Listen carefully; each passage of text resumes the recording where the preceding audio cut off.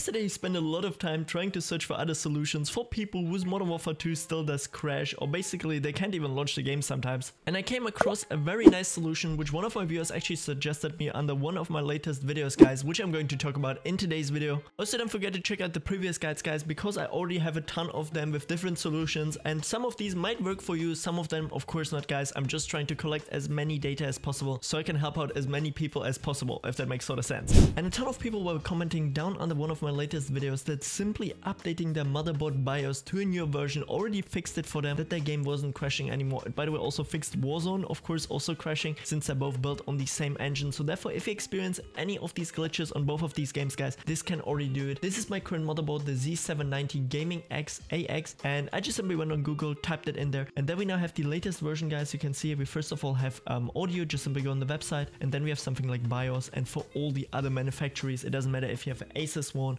if you have, I don't know, a Gigabyte one or whatever motherboard, you just simply have to go on the website and just simply look for the one with the latest update, which would be right now here, this one on the 3rd of November, and it's called F3F, where you just simply have to download it from the website itself, guys. And once we actually have the file here on our PC, you basically just simply have to extract it into a folder, guys.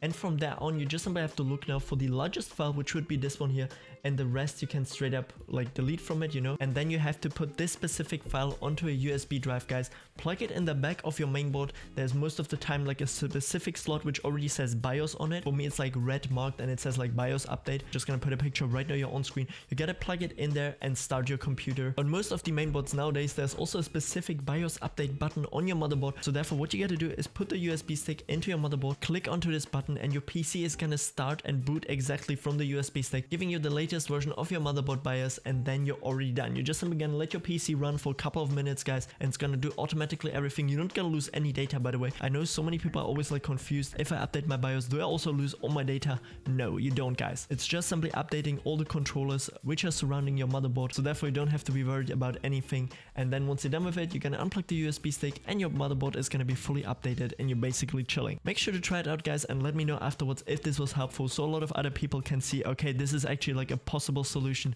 And with that said, we're basically done here.